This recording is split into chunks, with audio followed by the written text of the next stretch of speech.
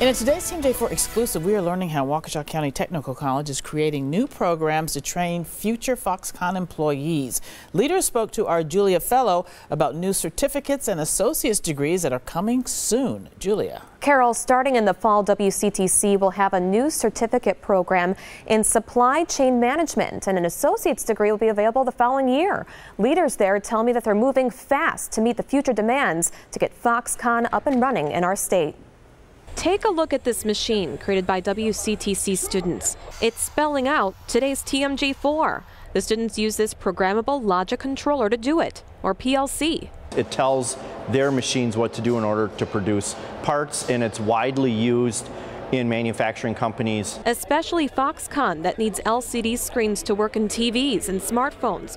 A whole new certificate in automation for industrial PLCs will be available this fall, along with a certificate in IT and manufacturing that could make a Foxconn applicant stand out. From the shop floor to the office, and then the data that's needed to make decisions within a company each and every day. The Dean of Applied Technologies tells me students leaving the robotics lab today have much of their tuition already covered by their employer. Currently, we have students leaving here that are making between $55,000 and $65,000 a year. Dual student Jacob Schmidt is excited to graduate from Hamilton High School in Sussex with 22-hour credits in automation robotics. I think that expanding the program is a fantastic idea. I mean, I've learned so much from it.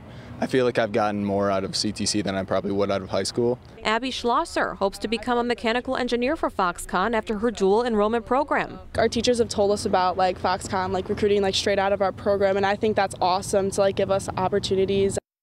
Coming up next at 6, another Today's TMJ4 exclusive. Hear about another technical college that plans to create a dual associate's degree that includes cybersecurity for future Foxconn employees. Back to you, Steve and Carol.